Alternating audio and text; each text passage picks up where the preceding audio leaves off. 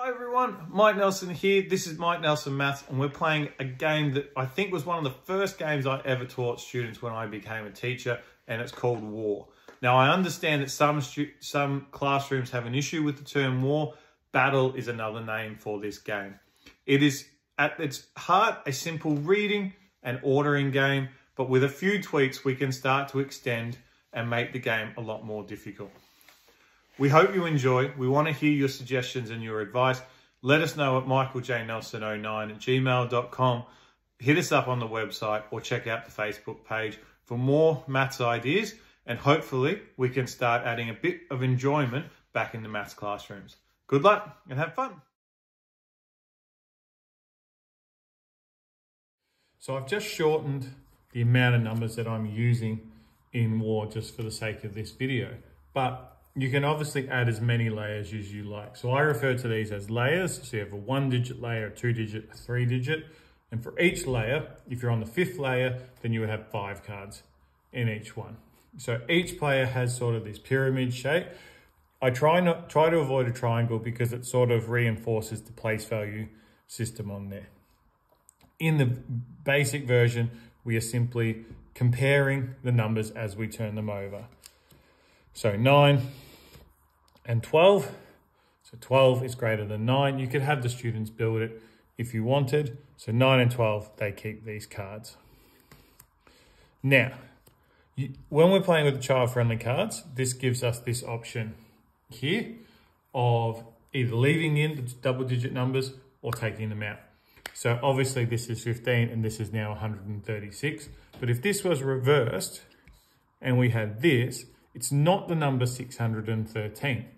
It's 6 10s and 13 1s. So this is a way that I work in incorporating renaming into what we're doing, because the student needs to identify that as 6 10s and 1 10 is 7 10s and 3 1s is 73. So they have 15, they have 73. So it's a really good formative assessment in terms of whether students can identify the amount of a value in each number or just the digit in the place. So they have 73, which is more than 15.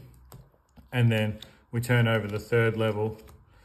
And as you can see, you can either take these cards out, or you could go on the idea of it's 1 1 and 1 10. So 8 10s and 1 10 is 9 10s. So this part's 91, and there are 1200s. So 1291 is versing 600s, 10 10s, so that's another 100, so that's 702. When you have the child-friendly cards, it's quite easy to have the internal zeros, which I find is an area that students often struggle with when they're reading the numbers. A way of modifying that is you identify cards, mainly in the larger numbers, that you don't turn over. So say for this one, we didn't turn these cards over. Let me just get rid of these ones here. And say these cards had come out. You have 401 and 602. So you just leave these cards face down if you're using a normal deck of cards to simulate the internal zeros.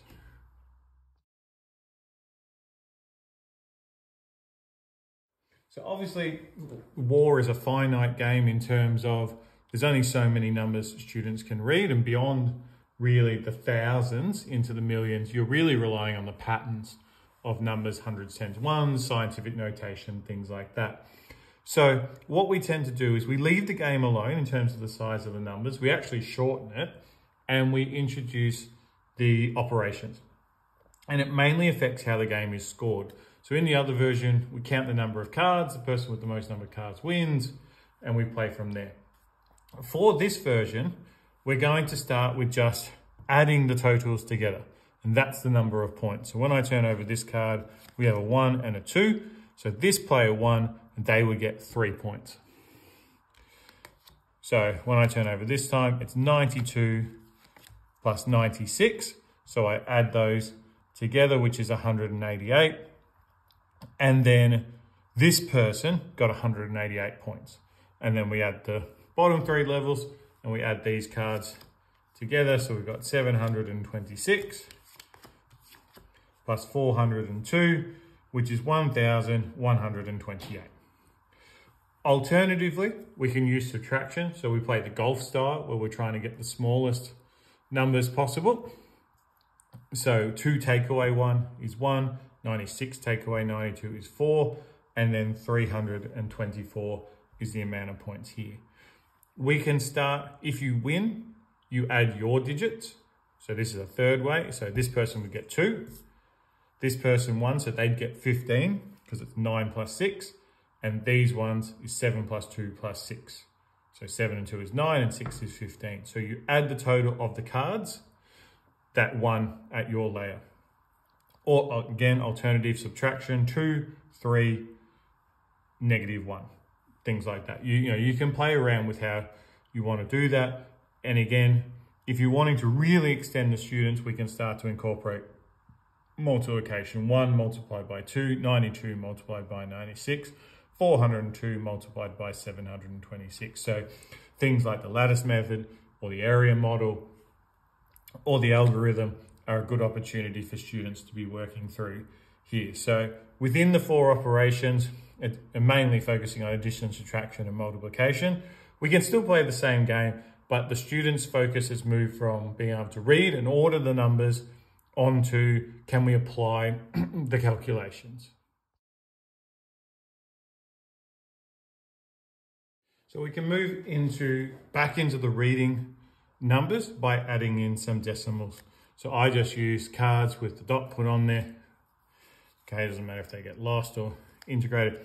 And I can play and manipulate depending on how I want students reading numbers. So we might just start with everything being in the tenths. And it's really important the language we're getting the students to do. So they're not saying point, they're reading it as a tenth. And that establishes the connection to fractions. So from there, it's 1/10, 2/10, 9 and 2/10, 9 and 6/10. So I can always move them around. I can make it tenths and hundreds. I can add in thousands down the bottom. The only important thing is that if we're going to have thousands, that both people have the decimal point in the same place. Otherwise, we create unfairness. So 1/10 and 2/10, 92 hundredths, 96 hundredths, 402 thousandths, 726 thousandths. So it just allows us, with those decimal points, drawn on a piece of paper, just to adjust the size of the numbers that we're working on. And once again, once they get the hang of that, those same operation variations, 1/10, 2/10, my score is 3/10, my score is 1 and 88 hundredths.